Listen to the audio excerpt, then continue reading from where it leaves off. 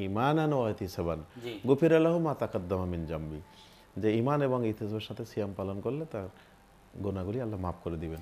তো আপনার কাছে একটু জানতে চাই তাহলে মুত্তাকি লোক যারা অরিজিনাল মানে আল্লাহর ভাষায়, তাদের আচরণটা কেমন হবে, আপনি এই ব্যাপারে আমাদের জানাবেন। আমরা যদি মুত্তাকি ব্যক্তিদের আচরণ যদি এভাবে খুঁজতে চাই, তাহলে কোরআনে কারীমেও আল্লাহ রাব্বুল আলামিন তাদের আচরণের কথা স্পষ্টভাবে বলেছেন। যেমন ঈমানদার এবং মুত্তাকি ব্যক্তি সম্পর্কে আল্লাহ রাব্বুল আলামিন কোরআনে কারীমে স্পষ্ট ভাষায় বলছেন যে তারা মুমিনদের কাছে হবে অত্যন্ত বিনয়ী, রুহামাও বাইনাহুম আশিদ্দাউ আলাল কুফার। তো তারা এরকম মুমিনরা যখন একসাথে থাকবে তখন তাদের উপরে খুব রহম দিল, তাদের অত্যন্ত ভালোবাসা মহব্বত থাকবে। কিন্তু কাফেরদের প্রতি হবে তারা কি কঠোর কঠোর।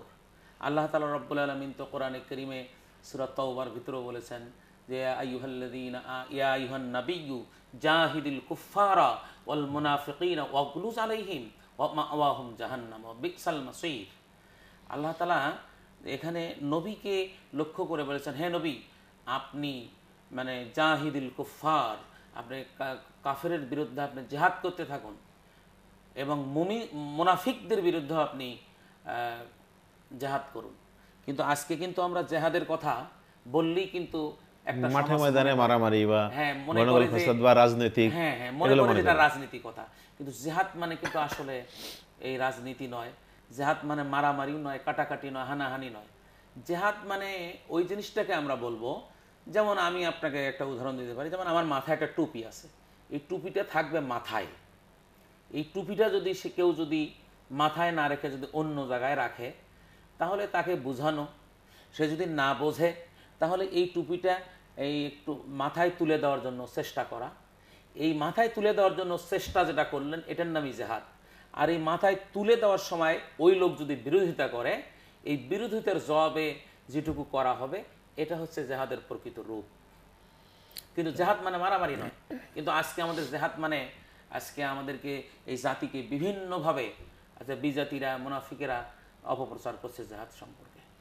মহতারাম, বর্তমান অবস্থার আলোকে সমাজ বলেন, রাষ্ট্র বলেন বা দেশের পৃথিবীর বিভিন্ন জায়গায় যেটা বলেন, বাতিলেরা তো চাইবে হকের বিরোধিতা করতে, কিন্তু যারা জ্ঞানী, যারা বুদ্ধিমান, তাদের উচিত হলো এই জিনিসটা ক্লিয়ার করে দেওয়া। তো এখন যেটা দুইটা সমস্যা রয়েছে, বাংলাদেশের সবচেয়ে বড় সমস্যা হলো ছিল, এখন কিন্তু অনেকাংশে হ্রাস পেয়েছে। আমাদের দেশের আইন শৃঙ্খলা অত্যন্ত মজবুত, গোয়েন্দা বিভাগ মজবুত, সরকার খুব সচেতন, আমরাও সচেতনের সাথে মসজিদগুলিতে কাজ করছি। যে জঙ্গি, আসলে জঙ্গি আর জিহাদ দুটো কিন্তু এক নয়। যারা জঙ্গিবাদের কাজ করছেন তারা যেমন জিহাদের অপব্যাখ্যা করে নিজেদের সাথে জড়িয়ে ফেলছেন, অনুরূপভাবে আবার অন্য কেউ তারা জিহাদ আর জঙ্গিকে এক জায়গায় করে দুই দলকেই অপরাধী বানিয়ে ফেলছেন। এই ব্যাপারে আপনি একটু ক্লিয়ার করে বলেন যে জিহাদটা কি আর জঙ্গিটা কি। না, জিহাদ সম্পর্কে আমি একটু ধারণা অবশ্যই ইতিমধ্যেই দিয়েছি। আরও একটু পরিষ্কার করে বলতে চাই, সেটা হলো যে আল্লাহ সুবহানাহু ওয়া তাআলা মানে কোরআনে কারীমে মানুষের উপরে যত ফরজিয়াতগুলো আল্লাহ তাআলা বর্ণনা করেছেন, তার মধ্যে জিহাদ একটি অন্যতম ফরজ। যেমন আপনি দেখেন, নামাজ ফরজ হয়, ওয়াজিব হয়, নফল হয়, সুন্নাত হয়। রোজা এটা ফরজ হয়, ওয়াজিব হয়, নফল হয়। হজ এটা ফরজ হয়, আবার নফল হয়। কিন্তু জিহাদ এমন একটি গুরুত্বপূর্ণ ইবাদত, আপনি লক্ষ্য করেন যে জিহাদ কোনো সময় সুন্নত হয় না, নফল হয় না, ফরজ থেকে নিচে নামে না। যখন হবে তখন ফরজ, হ্যাঁ ফরজ হয়, আর যদি একটু নিচে নামে তাহলে ফরজে কেফায়া হিসাবে আসে, কিন্তু তার নিচে আর নামে না। এটা একটা গুরুত্বপূর্ণ ইবাদত। তার কারণ এই জিহাদ যারা করে এরা হচ্ছে মুজাহিদ, এটা আমরা স্পষ্ট জানি। এটা সাহাবা আসমাইনদের জীবনী থেকেও আমরা স্পষ্ট আমাদের কাছে ধারণা আছে। আর জঙ্গি নামে আমরা পৃথিবীতে যাদেরকে জানি, এরা এখন বর্তমানে যেমন আমাদের বাংলাদেশেই অনেক লোককে আগুন দিয়ে পুড়িয়ে মারা হচ্ছে, অনেক লোককে গাড়ি চাপা দিয়ে মারা হচ্ছে, অনেক লোককে এভাবে নানা প্রকার নির্যাতন করে করে এভাবে মারা হচ্ছে। তো এই জঙ্গিবাদের সাথে জিহাদের কোনো সম্পর্ক নাই। ইসলামেরও কোনো সম্পর্ক নেই। ইসলামেরও কোনো সম্পর্ক নাই। কিন্তু এইটা এখন একটা শ্রেণী ইসলামের অবমাননা করার জন্য এবং ইসলাম যারা মানছে, ইসলামের কথা যারা বলছে, দেশের হক্কানি উলামায়ে কেরাম, তাদের বিরুদ্ধে একটা তহমত দেওয়া হচ্ছে। এখন আমাদের উচিত হলো এদেশের হক্কানি উলামায়ে কেরাম যারা আমরা আছি, তাদের উচিত হলো মসজিদ, মাদ্রাসা এবং আমরা যিনি যেখানেই আসি, তাফসির মাহফিলে, দোয়া মাহফিলে, ওয়াজ মাহফিলে, আমাদেরকে এই জঙ্গি এবং জেহাদ এটার যে মধ্যে পার্থক্য যেটা রয়েছে, এটা আমাদেরকে জাতিকে বুঝাতে হবে। তবে জাতি এটা না বোঝার কারণেই হয়তো আমাদের উপরে এই ভ্রান্ত ধারণাটা করে আসে। জি, তাহলে একটু বোঝানোর জন্য, যারা জঙ্গিবাদের সাথে জড়িত, আপনি বললেন যে জিহাদের সাথে এর কোনো সম্পর্ক নাই, ইসলামের সাথে সম্পর্ক নাই, কিন্তু যারা ইসলামের নামে এই কর্মকাণ্ডগুলি করছে, আপনি বললেন যে তারা এটাকে দুর্নাম করার জন্য বা ইসলামের ক্ষতি করার জন্য করছে। তাহলে তাদের জন্য আমাদের ওলামাদের পক্ষ থেকে আবেদনটা কি থাকবে? যারা জঙ্গি কাজের সাথে জড়িয়ে গেছে বা আছে বা ফিরে আসছে, তাদের জন্য আমাদের আহ্বানটা কি? না, তাদের জন্য আহ্বান হচ্ছে যে কোরআনে কারীমে তো আহ্বানের ব্যাপারে তো আল্লাহ পাক স্পষ্টভাবে আমাদেরকে জানিয়ে দিয়েছেন যে আমাদেরকে হেকমতের সাথে মানে আমাদেরকে দাওয়াত দিতে হবে। উদউ ইলা সাবিলি রব্বিকা বিল হিকমাতি ওয়াল মাউইজাতিল হাসানা, সুন্দর উত্তম চরিত্র দিয়ে, বাণী দিয়ে, উত্তম চরিত্র দিয়া, নিষ্ঠার সাথে তাদেরকে ভালোভাবে বুঝাইয়া মানে তাদেরকে লাইনে নিয়ে আসতে হবে। নিশ্চিত যারা জঙ্গিবাদের সাথে যারা সম্পৃক্ত হয়ে পড়েছে, তাদের এই সঠিক ধারণাটা নাই। হয়তোবা তাদেরকে চাকরির নামে, নারীর প্রলোভনে, টাকা পয়সার প্রলোভনে, অথবা জান্নাত, অযথা জান্নাত পাওয়া যাবে, অযথা জান্নাত পাওয়া, একটা ভ্রান্ত ধারণা দিয়ে এরকম। যেমন তারা যদি বুঝতো এটা যে যারা জিহাদ করে, আল্লাহ তাআলা সূরা সফের 4 নম্বর আয়াতে বলেছেন, ইন্নাল্লাহা ইউহিব্বুল্লাযীনা ইউকাতিলুনা ফি সাবিলিহি সাফফান কাআন্নাহুম বুনিয়ানুম মারসুস। এই আয়াতগুলো হয়তো তাদের কাছে স্পষ্ট নাই, কোরআনে তো স্পষ্ট আয়াত। এই কথাগুলো যদি তাদেরকে জানানো যেত, তাদেরকে যদি বুঝানো যেত, তাহলে আমার মনে হয় তারা ফিরে আসবে। তবে আমাদের উচিত যে এই সমস্ত মানুষগুলোকে যদি বেছে বের করা যায়, তাদেরকে নিয়ে কিছু কথাবার্তা বলা, কোরআন ভালো বোঝানো। আর তাদেরকে যদি না পাওয়া যায়, তাহলে আমাদের বক্তৃতা, বিবৃতি, ফেসবুক, ইউটিউব অথবা বিভিন্ন মাধ্যমে আমাদের এই আলোচনাগুলো স্পষ্ট করা দরকার, যেন তারা এগুলো যেন বুঝে, আবার যেন তাদের ভুল শুধরায় যেন ফিরে আসতে পারে, ইসলামের পথে আসতে পারে। যেন ওরাও তো আমাদের ভাই, তারা আজকে ভুলের মধ্যে ডুবে আছে, এই অবস্থা যদি তাদের মৃত্যু হয়, তাহলে নিশ্চিত তারা পরকালে ক্ষতিগ্রস্ত, মানে লাভের চাইতে ক্ষতিগ্রস্ত। এই জন্য আমরা একটু আবেদন করতে চাচ্ছি, যারা এ ধরনের অত্যন্ত জঘন্য কাজের সাথে বিভিন্ন প্রলোভনে পড়ে জড়িয়ে পড়েছেন, আসলে এই পথ ইসলাম সাপোর্ট করেনি। এটা কোরআনের পথ নয়, আল্লাহর সন্তুষ্টির পথ নয়, বরং অযথাই মানুষের ক্ষতি করবেন, দেশের ক্ষতি করবেন, কাউকে হত্যা করবেন, এইভাবে ইসলাম কোনো নীতিমালা দেয়নি। এখান থেকে ফিরে আসতে হবে, সহিহ কোরআন এবং সুন্নাহর আলোকে দ্বীনের কাজ করতে হবে, ধৈর্যের সাথে, প্রজ্ঞার সাথে। আল্লাহ রাসূল তো মার খেয়ে দ্বীনের কাজ করেছেন, তাই না? আমাদেরকে শুধু মার খেতে হবে তাই না, প্রয়োজন যখন হবে তখন জিহাদ করতে হবে। তো সেই জায়গা থেকে রেফারেন্স। তো মোহতারাম, মুত্তাকি লোকের আচরণ নিয়ে আপনার সাথে কথা বলছিলাম, যে কীরকম আচরণ হবে একজন মুত্তাকি। মুত্তাকি লোকদের আচরণের ব্যাপারে আমি প্রথমেই আরেকটি কথা আপনাদের সাথে বলতে চাই, যে যারা মুত্তাকি হবে তাদেরকে আল্লাহ পাক রব্বুল আলামিন তাদের সম্পর্কে একটি গুরুত্বপূর্ণ কথা বলেছেন। সেটা হলো যে সূরা হুজরাতের 13 নম্বর আয়াতে আল্লাহ তাআলা বলছেন, ইন্না আকরামাকুম ইনদাল্লাহি আতকাকুম, যে নিশ্চয়ই আল্লাহর নিকট ওই লোকটা অধিক সম্মানী যে অধিক তাকওয়াবান। তাকওয়াবান লোক যারা, তাদের আচরণগুলো আমি এর আগেও আপনাকে একটু ইঙ্গিত দিয়েছি, যে তারা হবে মুমিনদের সাথে অত্যন্ত ভালো আচরণ, নম্র, ভদ্র, এবং কাফেরদের ব্যাপারে হবে তারা অত্যন্ত কঠোর। তাদের চলাফেরা, উঠা বসা সব কিছু হবে সুন্নাত মোতাবেক, রসুলের আদর্শ মোতাবেক তারা সব জায়গায় চলবে। তার দেখেন, আমি এভাবে বলতে চাই, তার ব্যক্তিগত জীবন থেকে শুরু করে নেয়, তার পরিবার, তার সমাজ, তার চাকুরি, তার লেখাপড়া থেকে শুরু করে তার আন্তর্জাতিক জীবন পর্যন্ত, সে যেখানেই চলবে সেখানে প্রথমেই সে খুঁজবে যে এখানে আমার রসুলের আদর্শ আছে কিনা। সেই লোকটার টার্গেটই হয় যে, আমি এটা মনে করি এরকম যে আল্লাহ পাক বলেছেন, মা আতাকুমুর রাসূলু ফাখুযুহু ওয়া মা নাহাকুম আনহু ফান্তাহু। সে মনে করে যে আমার রসুল, আল্লাহ পাক বলছেন তো আমার রসুল তোমাদেরকে যা দেয় তা তোমরা গ্রহণ করো, আর যা থেকে বিরত থাকতে বলে তা তা তোমরা থেকে বর্জন করো। এই আয়াতের কথা বলতে গিয়ে আমরা আরেকটা আয়াত এখানে লক্ষণীয় মুত্তাকি ব্যক্তিদের জন্য, সেটা হলো আল্লাহ পাক সূরা আহজাবের 21 নম্বর আয়াতে বলছেন, লাকাদ কানা লাকুম ফি রাসূলিল্লাহি উসওয়াতুন হাসানা। অত্যন্ত একজন মুত্তাকি ব্যক্তির জন্য এই আয়াতটাই যথেষ্ট। মানে আল্লাহ রাসূলের জীবন আদর্শই তাকে জীবন আদর্শ করে নিতে হবে। কথা, কাম, কাজ, চিন্তা, ফিকির, ব্যবসা বাণিজ্য সব জায়গায়। কিন্তু মোহতারাম, এখানে একটা বিষয় লক্ষণীয় যে আমাদের সমাজের এক শ্রেণীর মানুষ আছে, যেমন এদেশের কিছু ওলামায়ে কেরাম আছে, কিছু হাজি গাজি এরকম মানুষ এরকম আছে, পরহেজগার মনে হয় দেখে, সে মসজিদে তার যাবতীয় কর্মকাণ্ড দেখে মনে হয় পরহেজগার, সে রোজার সময় দেখা হয় পরহেজগার, তার লেবাস শুরুতে মনে হয় পরহেজগার। কিন্তু তাকে যখন এরকম যখন বলা হয় যে দেখেন আপনার আমার স্রষ্টাকে, তিনি বলেন আল্লাহ। তখন যখন বলা হয় যে এরকম দেখেন আল্লাহ আমার স্রষ্টা, কিন্তু আল্লাহর হুকুম জীবনের সকল ক্ষেত্রেই মানতে হবে, তখন সে মানে পিস কাটানোর জন্য চেষ্টা করে। তখন মানে কোরআন দিয়ে যখন বলা হয় যে আল্লাহ তাআলা বলেছেন আলা আলাহুল খলকু ওয়াল আমর, সৃষ্টি যার আইন চলবে তার, এই বিষয়টাতে মানে সে একটু পিছপা হতে চায়। তো আমি এই কথাটা এভাবে বলতে চাই যে আপনার সাথে একটু শেয়ার করতে চাই, মানে এই সুযোগে, আপনাকে তো সবসময় পাবো না, তো আল্লাহ রাব্বুল আলামিন কোরআনে কারীম ৬৬৬৬ খানা আয়াত সম্বলিত এই কোরআন দিয়েছেন। তো আমাদেরকে তো এই ৬৬৬৬ আয়াতের উপরে ঈমানও আনতে হবে, আমলও করতে হবে। তো আমি সব আয়াতগুলোই মানলাম, আমার জীবনের সকল ক্ষেত্রে আমি ইসলাম মানলাম, রসুলের আদর্শ মানলাম, কিন্তু আলা আলাহুল খলকু ওয়াল আমর এই বিষয়টা শুধু মানলাম না, আমি এই বিষয়ে মানুষের আইন মানলাম, আমি অন্য সৃষ্টির আনুগত্য করলাম, এই ব্যাপারে আল্লাহর আনুগত্য করলাম না। তাতে কি মোহতারাম আমি কি তাকওয়াবান হতে পারবো? বা এই অবস্থায় যদি আমার মৃত্যু হয় তাহলে কি আমি জান্নাত পেতে পারবো?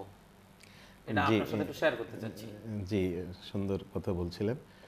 আমরা এটা এভাবে ক্লিয়ার করতে পারি যে তাকওয়া তো একটা সার্টিফিকেট, জি, একটা সম্মাননা, অবশ্যই।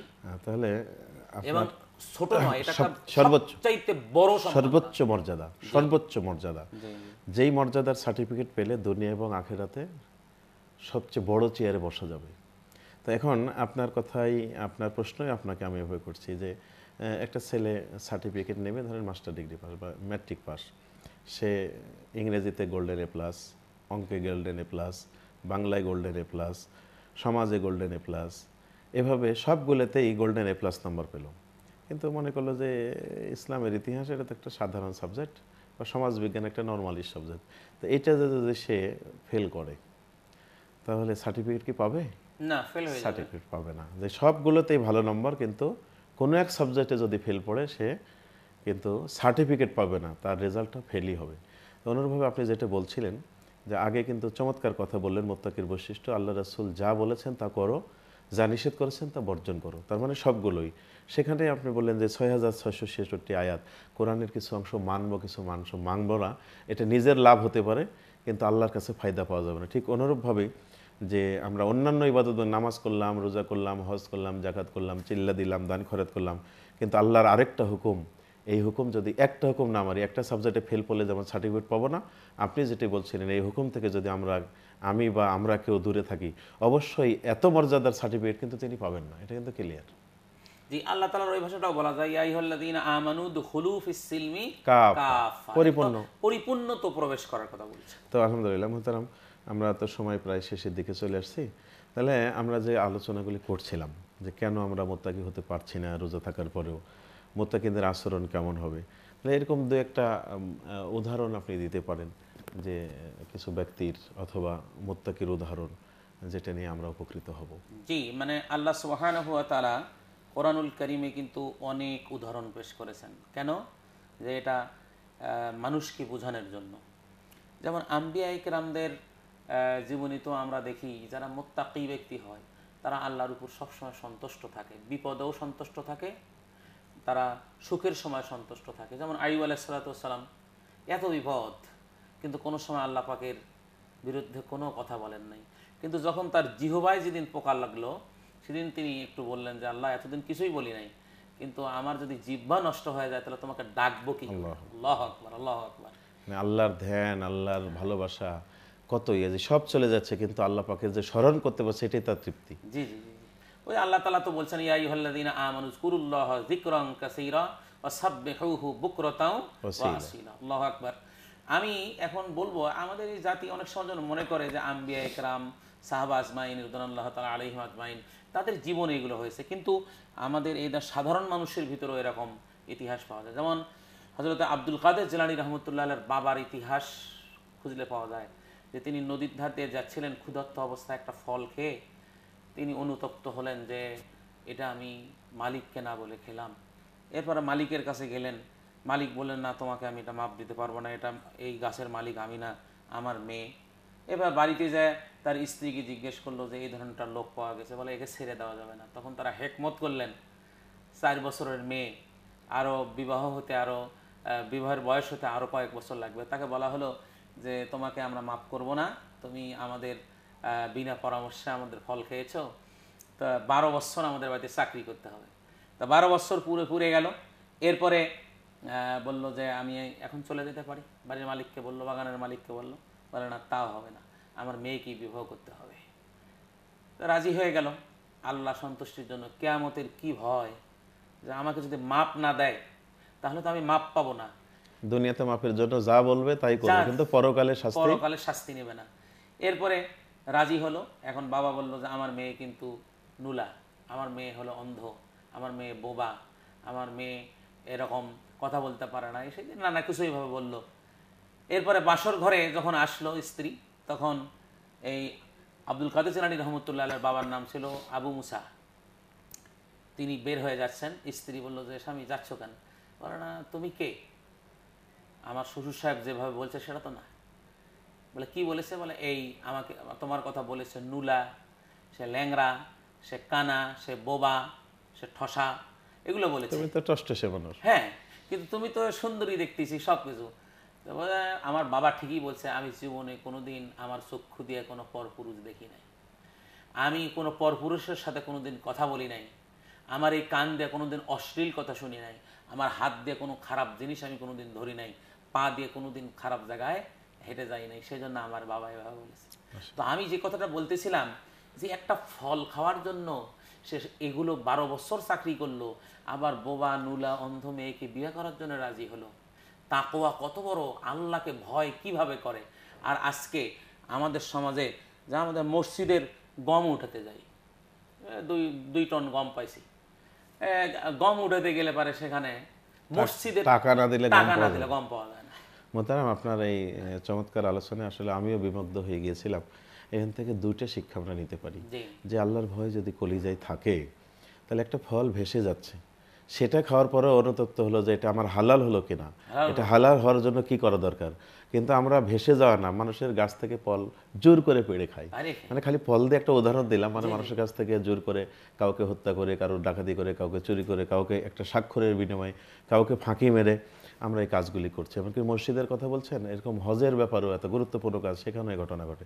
আরেকটা জিনিস যেটি আমার অন্তরটা কেড়ে নিল, সেটি হলো যে দেখেন, একজন যদি তাকওয়াবান হয়, এই লোকটা তো নিঃসন্দেহে তাকওয়াবান, অবশ্যই। আর তাকওয়াবান হলে লাভটা দেখেন, সে ভালো মানুষ, এজন্য একটা ভালো স্ত্রী কিন্তু সে পেয়েছে। তার মানে আমরা আরো স্ত্রী হলে মোহতারাম, তার গর্ভে ভালো মানুষের গর্ভে যে ভালো সন্তান হয়, সেটা আব্দুল কাদের জিলানী। আল্লাহু আকবার। তাহলে আমরা আমাদের আজকের এই যুবক যুবতীদের উদ্দেশ্যে বলতে চাই, ভাইরা বোনেরা, বিশ্বাস করবেন, আপনি যদি খারাপ হন, আপনি ছেলে, আপনি খারাপ হয়েছেন, ভালো মেয়ে আশা করাটা আপনার জন্য ঠিক হবে না। আপনি বোন, আপনি নিজে খারাপ, কিন্তু আপনি ভালো স্বামী পাবেন, এটা আশা করা ঠিক হবে। নিজে ভালো হন, আল্লাহর পক্ষ থেকে ভালো একজন সঙ্গী বানিয়ে দিবে, তাই তো? এটা তো আমরা বুঝতে পারছি, এটাই কিন্তু সত্য কথা। কিন্তু আজকে পবিত্র মাহে রমজান আমাদের তাকওয়াবান বানানোর জন্য দিয়েছেন, কিন্তু আমরা মাহে রমজানকে পাওয়ার পরেও আজকে আমরা তাকওয়াবানের যে ছাপ আমাদের ভিতরে পড়তেছে না। তো মোহতারাম, একেবারে শেষের দিকে যদি আপনি এক কথাই বলেন যে তাকওয়াবান যদি আমরা অরিজিনাল হতে পারি, তাহলে আমরা দুনিয়াতে একটা লাভের কথা বলেন, পরকালে সর্বোচ্চ একটা লাভের কথা বলেন, আমরা শেষ করতে যাচ্ছি। জি আলহামদুলিল্লাহ, অত্যন্ত গুরুত্বপূর্ণ একটি কথা বলছেন যে তাকওয়াবান যদি আমরা হতে পারি তাহলে দুনিয়ার লাভের কথাটা আমি একটা কথা বলবো, অনেক লাভই হবে কিন্তু একটা লাভের কথা বলবো, সেটা হলো আল্লাহ পাক সূরা আরাফের 96 নম্বর আয়াতে আল্লাহ তাআলা বলছেন ওয়ালাউ আন্না আহলাল কুরা আমানু ওয়াত্তাকাউ লাফাতাহনা আলাইহিম বারাকাতিম মিনাস সামাই ওয়াল আরদ। আল্লাহ রাব্বুল আলামিন বলছেন যে জনপদের মানুষ ইমানের নীতি এবং তাকওয়ার নীতি অবলম্বন করবে, ওই দেশের মানুষের জন্য, ওই জনপদের মানুষের জন্য আমি আল্লাহ আসমান এবং জমিনের সকল বরকতের দরজাগুলো খুলে দেব। সুবহানাল্লাহ। এই আজকে দেখেন এই বাংলাদেশের বিভিন্ন জায়গায় এই যে এই কিছুদিন আগেই শিলাবৃষ্টি হলো, আমরা বলছি এটা গজব। না, আল্লাহ গজব দেওয়ার জন্য আমাদেরকে পৃথিবীতে সৃষ্টি করেন নাই, এটা আমাদের দু হাতের কামাই। দু হাতের কামাই। শুধু শিলাবৃষ্টি না, আপনি দেখছেন যে বজ্রপাত যেভাবে হচ্ছে, এবার দেখেন বজ্রপাতটা কিভাবে হচ্ছে, কতগুলো লোক মারা গেল। তো এটাও তো আমাদের অপকর্মের কারণে। জি জি, যাহারাল ফাসাদু ফিল বাররি ওয়াল বাহরি বিমা কাসাবাত আইদিন নাস, এটা আমাদের হাতে। সেখান থেকে আপনার এই আয়াতেরই শিক্ষা নিতে হবে যে দেশের মানুষ যদি তাকওয়াবান হয়ে যায়, কারণ কারো ভিতরে যদি তাকওয়া হয় মানে আল্লাহর ভয় আসে, সে মানুষ কিন্তু জঙ্গিবাদে লিপ্ত হতে পারে না, মানুষকে খুন করতে পারে না, সে মানুষ হাঙ্গা দাঙ্গা, মানুষ খুন, আগুন জ্বালাও পোড়াও এগুলো কিন্তু করতে পারে না, মানুষের সম্পদ নষ্ট করতে পারে না, একটা প্রাণীকেও মারতে পারে না, কারণ ভয় তো আছে আল্লাহর। না না না, জি আলহামদুলিল্লাহ। তাহলে পরকালের কি লাভটা? পরকালীন যে বিষয়টা আপনাকে বলতে চাই সেটা হলো কোরআনুল কারীমে 6666 নম্বর আয়াত, 66 আয়াতের ভিতরে মানে দুইটা কথা পাওয়া যায়, একটা হলো জাহান্নামীদের কথা আর একটা হলো জান্নাতীদের কথা। তো আল্লাহ সুবহানাহু ওয়া তাআলা কাফেরদের ব্যাপারে বলেছেন উইদ্দাত লিল কাফিরিন, সূরা বাকারার মধ্যে বলছেন আল্লাহ তাআলা জাহান্নামটা কাফেরদের জন্য, শুধুমাত্র কাফেরদের জন্য। আর উইদ্দাত লিল মুত্তাকিন, সূরা আলে ইমরানের 133 নম্বর আয়াতে আল্লাহ তাআলা বলছেন যে মুত্তাকিনদের জন্যই শুধুমাত্র জান্নাত সাজানো, মুত্তাকি ছাড়া কিন্তু জান্নাত পাওয়া যাবে না, মুত্তাকি হতে হবে। তা মুত্তাকি ব্যক্তি আমরা এতক্ষণ যাবত যা শুনেছি, কিন্তু মুত্তাকি ব্যক্তি সে সর্বাবস্থায় আল্লাহর ভয়ে ভীত হয়ে চলবে, গুরিসুরি হয়ে চলবে, সে কখনই অশ্লীল ব্যাহাপনা কাজ, রসুলের আদর্শের বাইরে কোনোই কাজ করবে না। আলহামদুলিল্লাহ মোহতারাম, আপনাকে অনেক ধন্যবাদ। চমৎকার কথা বলছিলেন, প্রাণবন্ত আলোচনা হয়েছে। সম্মানিত দর্শক শ্রোতা, তাকওয়ার এই মহৎ গুণ, বিরাট একটি সার্টিফিকেটের সর্বোচ্চ মর্যাদা। একটি সাবজেক্ট ফেল করলে যেমন সার্টিফিকেট পাওয়া যায় না, আমরা আল্লাহর একটা হুকুম, সেটা আদেশ হোক আর নিষেধ হোক, এখানে অমান্য করলে বা অগ্রাহ্য করলে আমরা কিন্তু এই মর্যাদার সার্টিফিকেট পাবো না। তাই আসুন না, মাহে রমজানের সুন্দর পরিবেশ আল্লাহ দিয়েছেন, শয়তান বন্দি, জাহান্নামের দরজা বন্দি, জান্নাতের দরজা উন্মুক্ত।